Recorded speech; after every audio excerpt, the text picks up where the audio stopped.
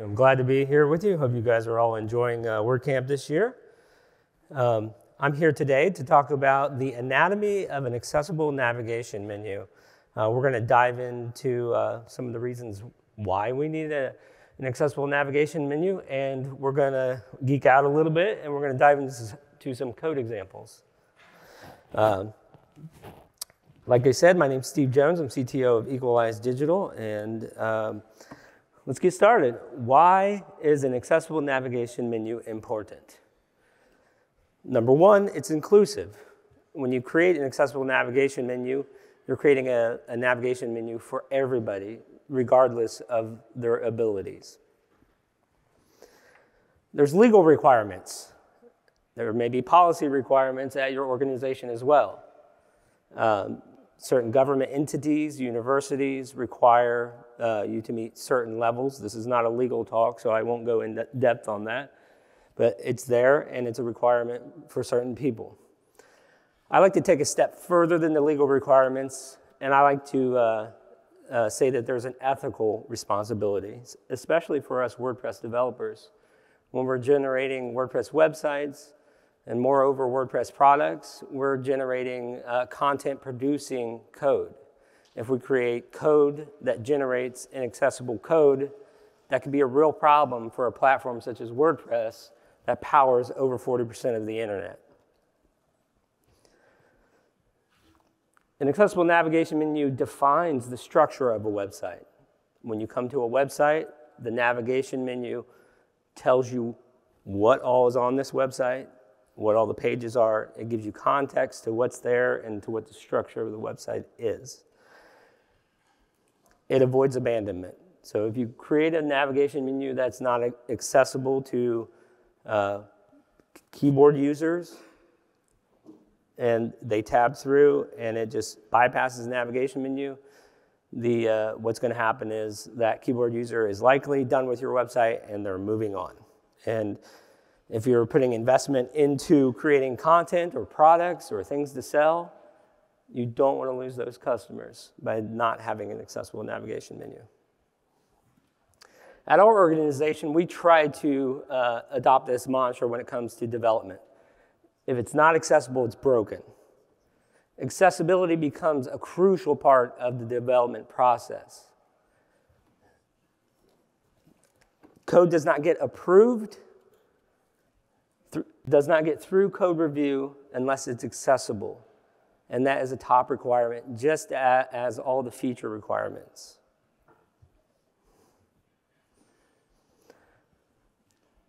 Accessible navigation menus have semantic structuring. Semantic markup is using HTML elements for their given meaning, not just for their appearance. For a navigation menu, we're going to use the nav landmark.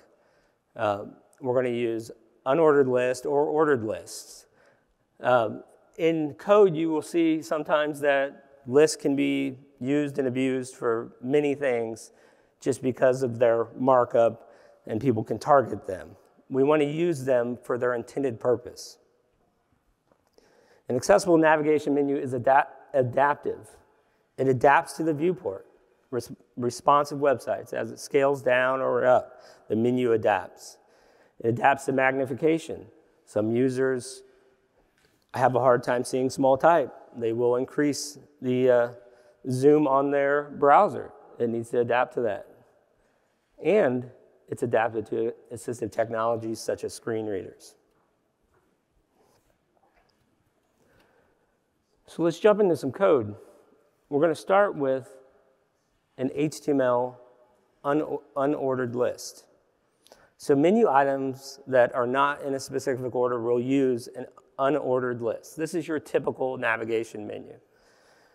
I have a code box here that shows an unordered list with 4 list items, and they say home, about, shop, and contact. Those can be reordered in any order, and it doesn't really matter. So we're going to use an unordered list. If your navigation menu does have an order, we're going to use an ordered list. I have a code example here that shows an ordered list with 5 list items and they are in this order. The first list item, download the Accessibility Checker plugin. The second one, upload the plugin to your website. The third one, activate the plugin. Fourth one, scan a post. And the fifth one, fix accessibility issues. The order of this matters. If I flip those around, it gets kind of weird. So we talked about semantic HTML. We want to identify the menu with an HTML5 landmark. And in this case, we're using the nav landmark. And when using nav landmarks, such as nav, aside, header, footer, we want to use those for the proper context as well. So next, we want to label the menu. We have two options here. We can label it with an ARIA label attribute, or we want to label it with an ARIA labeled by attribute. I have a code box here with two examples. The first option is to just add the ARIA labeled equals main to the nav landmark. The second option, we can use an ARIA labeled by equals the ID of a heading in this case. So below that, I have an H2 with an ID of main menu labeled, which is the same as the value for the ARIA labeled by, and the heading is main menu. So it will pull that heading and use that as the title for your navigation menu. Next, we want to indicate the current menu. To do so, we use an ARIA current equals page. Fortunately for us WordPress developers, WordPress does this for us out of the box. And later on, we will target this ARIA current with some CSS. So here's a rendered example of what we just went through. We have a very basic navigation menu, but we've set it up properly for accessibility. I'm going to do my best to run a screen reader, and hopefully you guys can hear it. Voiceover on Braid. Anatomy of an accessible navigation menu. Braid. Window. Anatomy of an accessible navigation. Entering anatomy of an accessible navigation menu. Web content. Current page. Link. Home. List 4 items. You are currently on a link. To click this link, press Control, Option Space.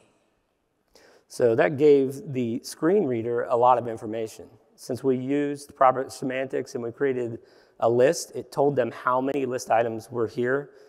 It told us that this was the current link, and it gave instructions on how to use it. Link. About. So you are currently on a link. To click this link, press Control, Option Space. So as I go through, you can see these are just regular links. They're not the current link because they do not have the ARIA label. Link. Shop. You are currently on a link. To click this link, press Control, Option Space. Voiceover off. So that's the voiceover example. So now we have our markup. So now we move on to menu styling.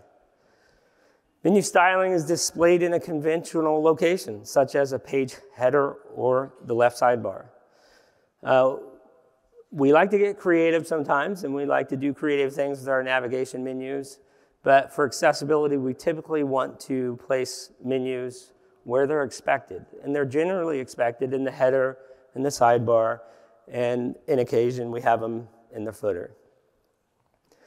It's easily identified as a menu through proper markup and styling, and that's what we're here going through.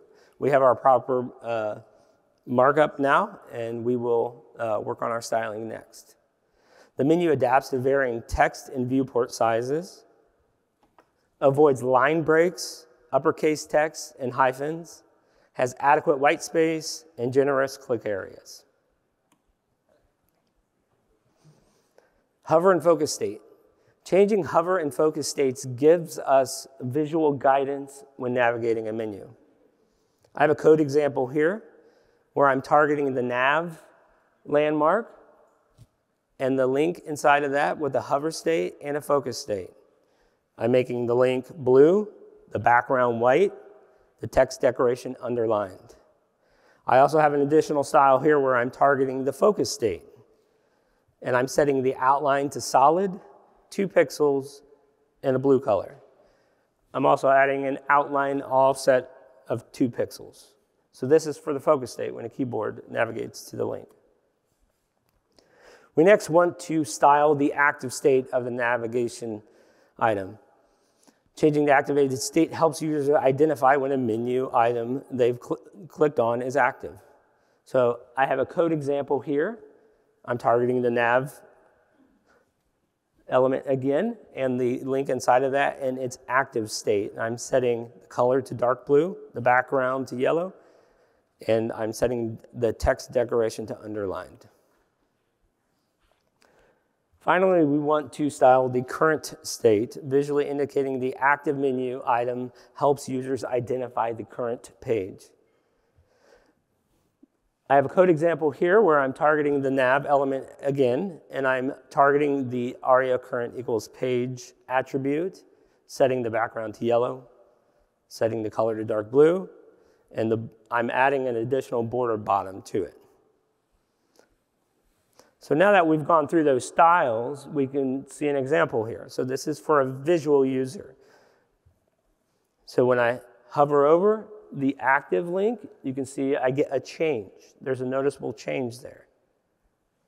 And the same with the inactive links. The active link has its own styling of the yellow and the border bottom. And if I press and hold, there's a state there as well. If I use my keyboard, I get the outline, and this is the 2-pixel outline with the 2-pixel offset. And I get outline, so it's different for every state.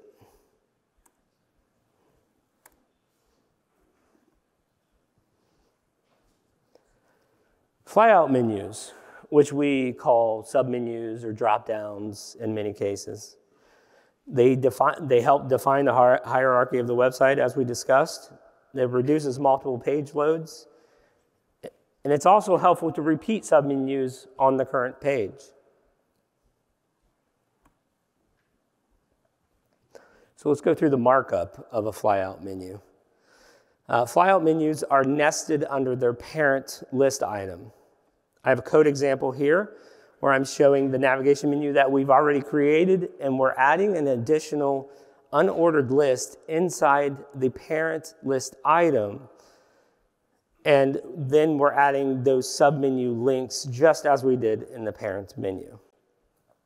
So in this case, I have a parent menu called Shop, and I've added a submenu item called Cart and one called My Account. So flyout functionality for mouse users. When parent menu item is hovered, we should show the submenu. So additional JavaScript can be used to add a close delay. So with pure CSS alone, when we set the display to none and we set the display to block, it's just going to pop on, pop off, right? If a user has imprecise mouse movements, they may slide off of that submenu for a second and it closes. You can go the extra step to add a delay to that with JavaScript so that it's a little forgiving for people that are imprecise with their mouse. So flyout functionality for keyboard users. Our approach is to add a button toggle with an area has pop-up equal to menu.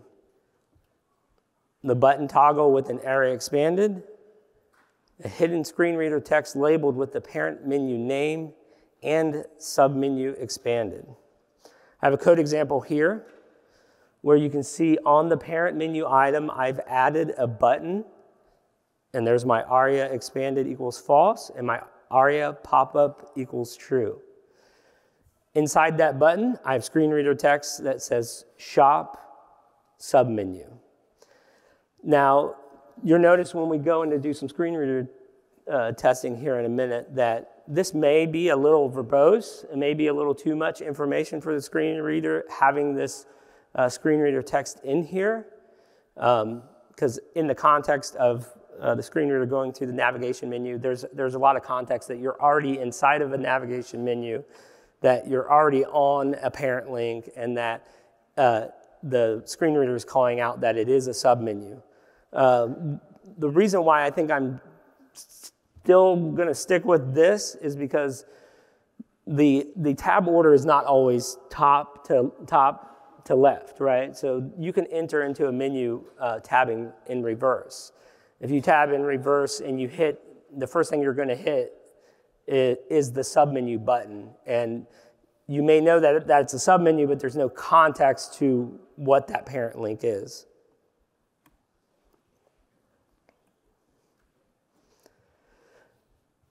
So now we get into some of the complicated stuff, or kind of complicated. I don't want to scare you away, but so fly-out functionality JavaScript. So these are our requirements, or this is what we're trying to achieve with the JavaScript. Keyboard user can navigate through the parent menu items without having to navigate to all the submenu items. So without writing custom JavaScript for this, if you have just a regular navigation menu and you've gone through and you've created the proper semantic markup that we discussed earlier, the keyboard user will still have to navigate through every one of those submenu items. So if you have a large menu with lots of submenus or multi-level submenus, they'll have to tab to that parent menu item and then down through all of those submenus before they're redirected back to the next parent menu item. So our approach is to allow a keyboard user to tab straight through all the parent menu items without having to go through the submenu items unless they choose to do so. On submenu button click or key press, toggle the submenu visibility and toggle the ARIA expanded attribute. So this is just toggling the attributes so that it reads out the proper stuff in the screen reader. When on a submenu, pressing the escape key closes the submenu and sets the ARIA expanded attribute to false and returns focus back to the submenu. So we've given them the ability to quickly keyboard navigate right through the parent menu items. But if they choose to go into a submenu, right? So we toggle open the submenu, we tab down through those list items. We could go into a next level and tap through those. And the keyboard user wants to get back, right? We don't want to make them have to hit Shift Tab or whatever they're using to navigate to get back to the main menu. We want them to be able to quickly just be able to hit the escape key and jump right back to that main menu item. When on and only allow one submenu open at a time. We do this for visual users. When you hover, it's only one at a time. We should do the same for keyboard users. So mobile menu. If we're making a menu that is adaptive to all the viewport, we want to create a mobile menu as well. Use a button to toggle the menu visibility. This is in our audits and remediations that we do at our company. A lot of times, this is probably one of the biggest things, or the most common things we see, is that the little hamburger menu on your mobile navigation is not a button. It's a span, it's a div, it's a link. It needs to be a button. And it should have an ARIA expanded attribute on the menu toggle button. And set ARIA controls to the menu ID attribute. So the button has ARIA controls set to the same exact ID that we set on our nav menu. I have a code example of that here. You can see the button with the ARIA attributes. You can see the nav landmark with the ID and the ARIA label equals menu. All right, so let's jump into a live example here and try to do some screen reader testing. So just to be kind and to be fair, I'm going to do this on our own website so that we're not calling anybody out, making anybody feel uncomfortable. So I'm going to turn on the voiceover. Voiceover on break. Equalize Digital vertical line website accessibility audits, remediation, and consulting. Entering Equalize Digital. Website accessibility audit. Visited. Link. My account. Link. Check. Visited. Link. Services. List 5 items. You are currently on a link. To click this link, press Control, Option Space. All right, so just as before, it's reading out, since I used a semantic list, that I'm on a list. It tells me that there's the number of items that there are. So if I tab one more time, Services, submenu, menu pop-up collapsed button. You are currently on a button. To display a list of options, press Control, Option Space. so it told me that it's the services submenu, and it called out that it's a button. So as the screen reader user, I now know what this is. I know what it does. I have context. I did state that text, that screen reader text may be a little bit verbose for a screen reader user, and some screen reader users are very, they're power users, and the speed that I have this reading out is like super slow. They do it so fast, I can't even understand what it's saying. It's like speed reading for screen readers. Services, submenu, menu pop-up expanded button. So I toggle to open the submenu here. And now I can tap link. down Bespoke through those. websites. List 7 items level 2. Visited. Link. Accessibility audits. Let me jump back. Ignoring next key press. Link. Caps lock. Visited. Visited. Oh, there. Services. Visited. Link. Bespoke websites. List 7 items level 2.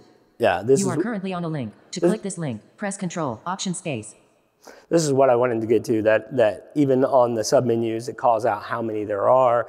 So if you have like 52 items in here, you know, screen reader users may be like, I don't want to read through these. Visited. Link. So we can hit the audits. escape key. You are currently on a link. To click this link, press Control, Option Space.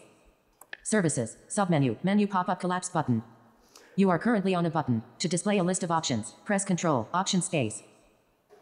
So I hit the escape key there, and it jumped me back to that toggle button and set the ARIA states back to their original values.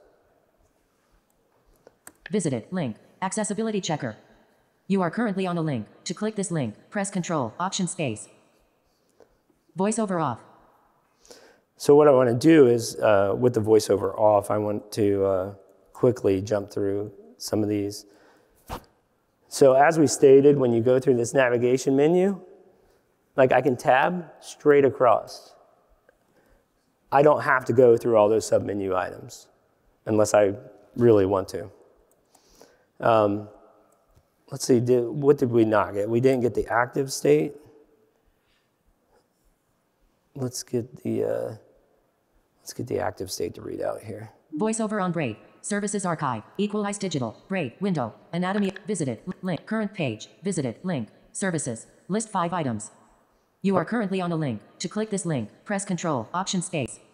There. So we got, since this is the current menu item, and we added that ARIA attribute, it reads out to the screen reader that this is the current page. So I most likely, if I'm here, I probably am not, don't need, Services, I don't need to click on that because I know it's the current page and I can move on. Accessibility checker.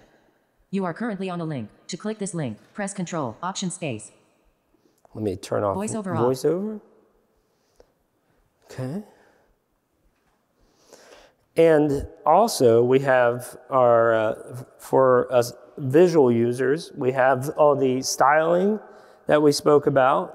We have an active state. We have a hover state on the active state that shows that we're hovering, and we have a different, so I'm pressing and holding on this, that we have an active state, and then we have, as we tab through, we have an outline on it, and we typically use the 2 pixels with a 2 pixel offset. And we try to match color contrast. We run these through a color contrast checker to make sure that our text and our backgrounds on our buttons all meet color contrast. So we're checking all the buttons, and we've made it. You guys created an accessible navigation menu. But let's get real nerdy for a little bit. Since we're at a word camp, let's talk about some code. I have a just on GitHub that I'm going to go through real quick with you. This is a link to that gist. I'll give you guys a moment to copy that down. Yes, I can read it. It is bit.ly/A11Y nav.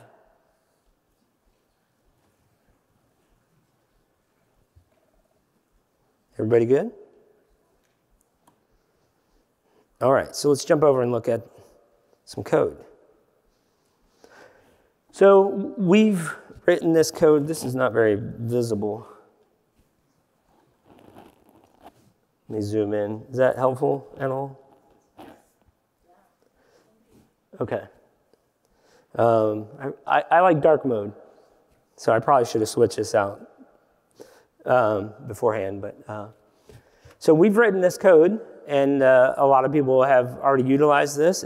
It's on GitHub here, and I welcome anybody to add comments to this to help us make it better. But I'll run through it a little bit. So I have our PHP here. We're WordPress developers, so this is kind of set up for WordPress. And you can see I have the markup here that we spoke about. I have a wrapper, menu container, and this is because of the mobile menu. I need a wrapper around everything, and then I can house my hamburger mobile menu button and the actual menu inside of there. So like I stated, we have the toggle button for the mobile menu, and then underneath that, there is our WordPress menu. I'm using the WP Nav class here, which gives us several options. There's many more options than I even have listed here.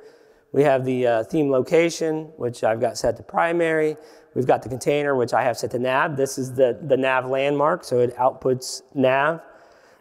You can use div, but you want to set the role to nav. But the landmarks are so widely supported nowadays, you should just use the nav landmark.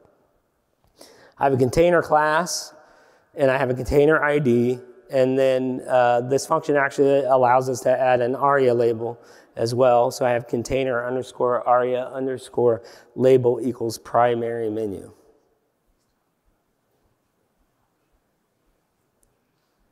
So let's move on to some of the JavaScript, which may look a little like a lot, but a lot of the code in here is for keyboard functionality. So we've got some vanilla JavaScript here. We basically wait for the DOM to load. We get the main menu elements. We set if it has a menu toggle button, we set up its behaviors. So we have listeners in here.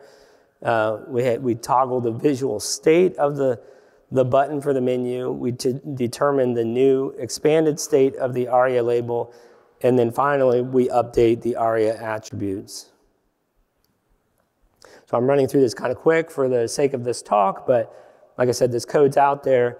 Feel free to review it on your own and message me and we can improve upon it. We set up the drop-down toggle buttons for the menu item next. We create the drop-down toggle. So since we're using WordPress, I'm not creating like a nav walker, a custom nav walker where I'm then injecting the toggle buttons. I'm actually using JavaScript to inject those into the page. So we set the ARIA label for accessibility. We insert the drop-down button after the menu item. We set up behavior when the drop-down button is clicked. So we're determining whether it should be expanded or not, and then we toggle its state. So we toggle the drop-down behavior. So when that toggle button is clicked, we then need to open those buttons. We can't just set the CSS to it because we want it to stay open. So I don't know if you notice when I open a nav menu like this, I can move my mouse away and it stays open. But I will say this, that only one stays open at a time.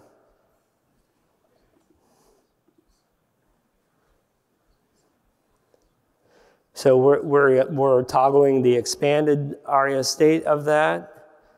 And then we have, like this is what I said, we're closing other navigation menus. We're closing other navigation menus when a new one is opened. And we have considerations for the escape key. So when you go into a submenu, you hit the escape key, it returns focus back to the toggle button and sets the ARIA states back. And I've recently updated this to account for multiple levels of navigation menus. You go to your first submenu, you go to your second submenu. If you hit the escape key on the second submenu, it returns focus to the first submenu, toggle item that opened that one, and then you hit escape key again and it returns it to the parent. So the following functions are considerations for the keyboard. So we have keyboard handling for the escape. So close the drop down for the main menu. And we went a little bit further, which is not necessary, is that we added in some arrow key functionality.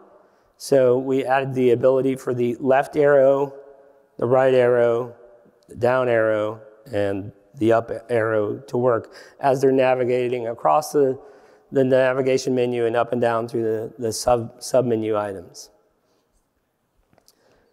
I can show that real quick too. You can't really see what key I'm pressing, but I'm tabbing.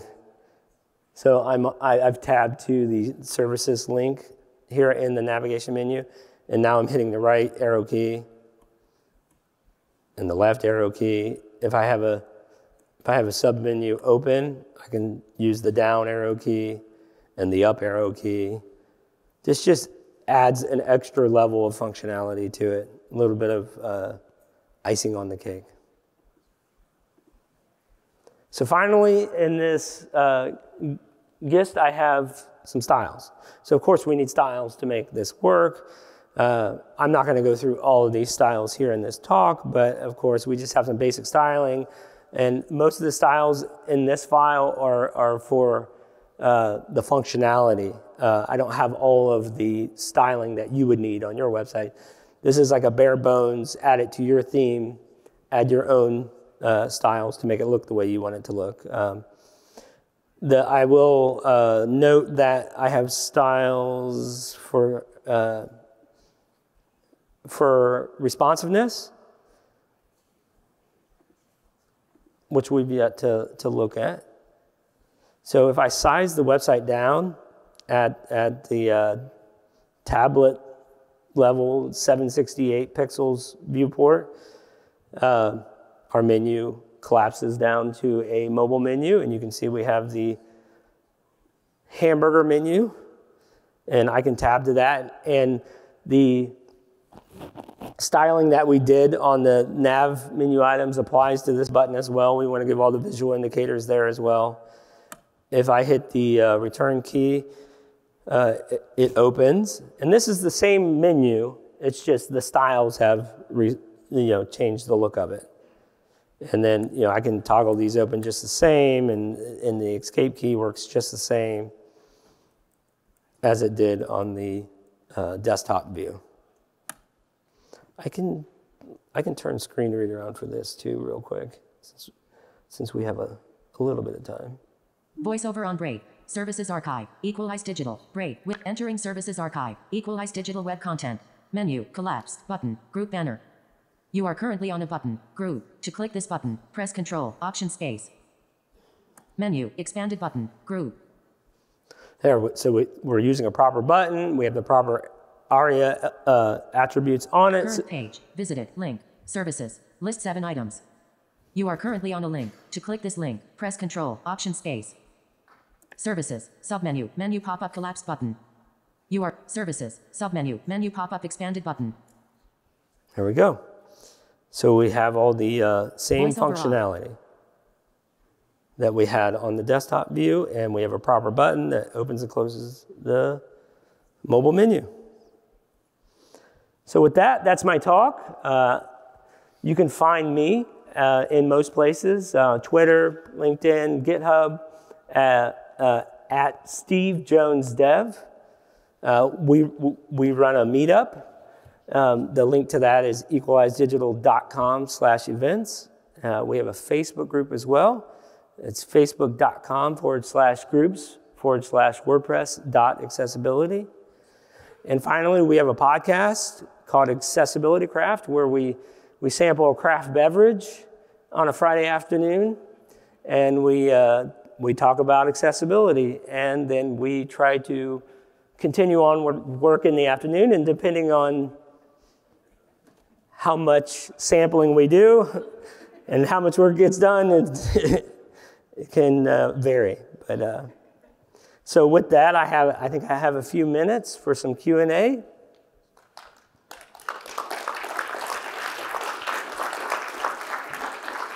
Yep. So since this is a topic about accessibility, and keeping with that theme, do not line up at the stands. Raise your hand and I will bring the mic to you, starting right here. Hi, this is Kevin Andrews from Georgetown University. Wow, I sound weird on a microphone. I had a couple, two actually. One, this was a great talk. Thank you so much. I love getting into the code as a practitioner.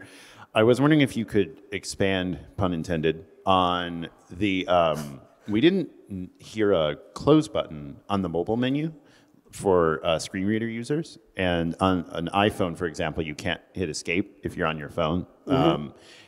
And then the other question I had was, is JavaScript actually required to detect arrow presses? I didn't think so, but I'm happy to be corrected. Thank you.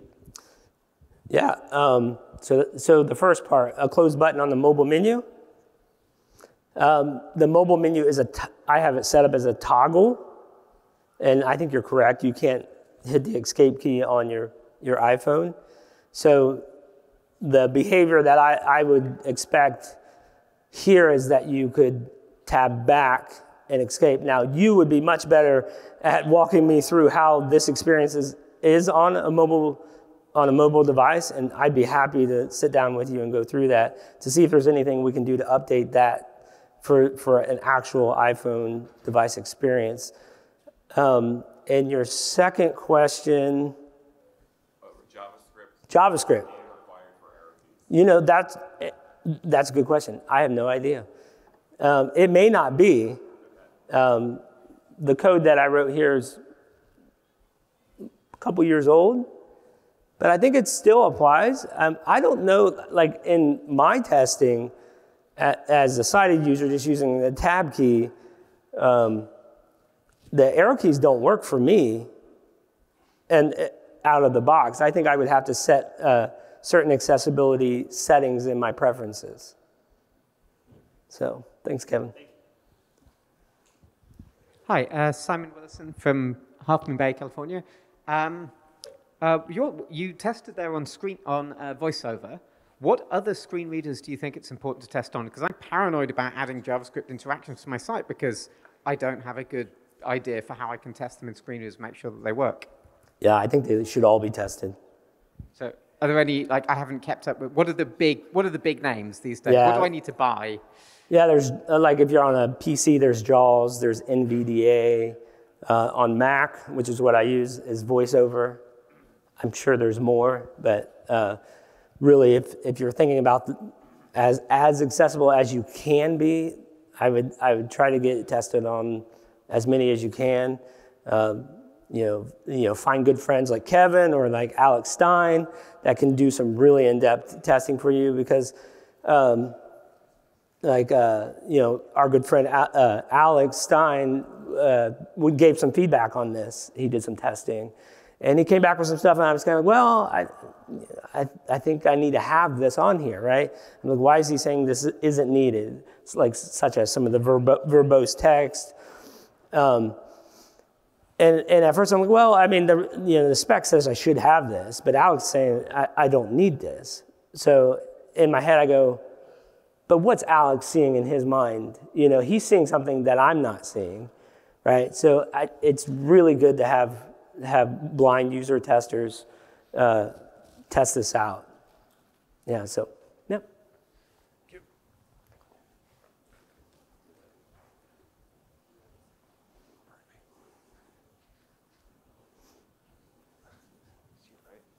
All the way in the back. Hi, I'm Christopher Anderton. I'm from Northeastern University. I just had, again, two questions here.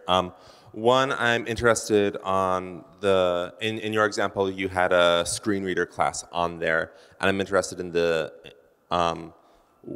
if you have a general guideline for using a screen reader class versus using an ARIA label on the element. And my other question is with when you do arrow navigation, what the expected behavior would be for somebody who is a non-sighted user. Maybe they have no visual experience whatsoever, and so what do you expect? My first guess, being a sighted person, would be left, right would be expand, collapse, and up, down would be traverse the menu. But I don't know, and I was wondering if you had any insight on that. Okay. So first question is screen reader text. There's two ways to do it.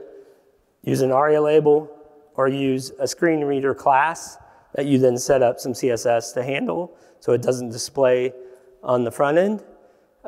Is one better than the other? Maybe. The ARIA labels are great and they help us do a lot of things, but I've heard that the best ARIA to use is no ARIA. So there we go. Kevin approves. And if you can achieve it without the ARIA, I think you should go that route. If the ARIA label helps you achieve it, I'll default back to the ARIA label sometimes if I have like icons in there that I don't want to have to, like, this is a real edge use case, and if I have like a pseudo element in there, I can't do certain things with pseudo elements.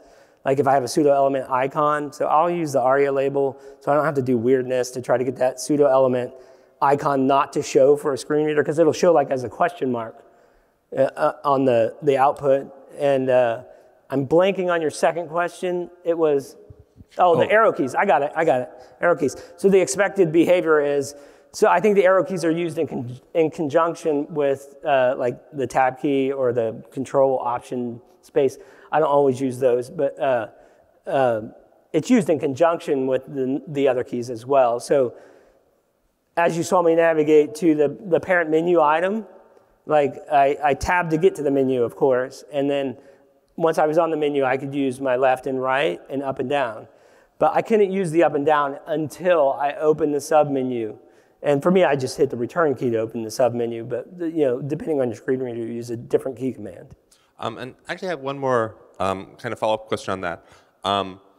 This seems like it would be a bad idea to me, but just thinking about it, would any sort of like helper text sort of guidance, I guess, for navigation be helpful? I mean, it seems like it would kind of go against a site being intuitive to use, but like if you had special keys for doing things, maybe have some sort of screen reader thing that said, press this button to get a list of commands or something like that. I mean, that would be a special use case, but. Yeah, I think it would introduce like verbosity. I think that you want the screen reader to do its thing. We don't want to add to what the screen reader is kind of trying to do, because the screen readers in some way are a standard, right? People like Kevin or Alex, they're power users. They know how to use it. They know what they're looking for, and they read it out at lightning speed.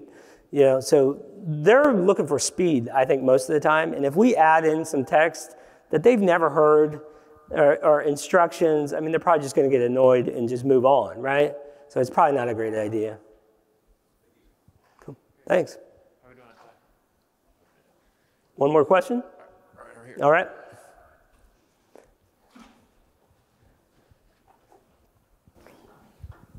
Hi, I'm Lauren from San Antonio.